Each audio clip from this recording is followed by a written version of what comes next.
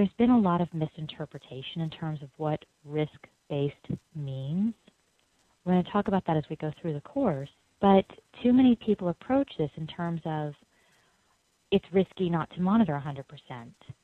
It's risky to only be on site a few days a month or a few times during a study instead of looking at the actual risk of the study. And so I just want to make sure that right away we break through that urban myth.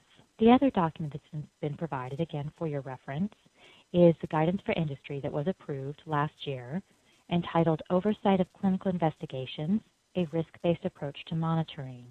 And this is where I'll be pulling some of the information as we start out. But certainly this is an FDA guidance document.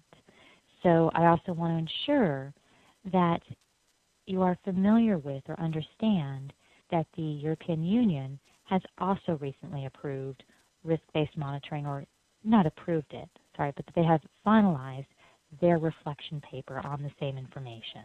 And then I did include this as well because it's fairly new, the Guidance for Industry Electronic Source Data in Clinical Investigations. This just came out September 2013 and is a little bit relevant to risk-based monitoring as we consider what can we do remotely? What kind of requirements do we need when we go on site to focus on for source documentation? What do we need to look at?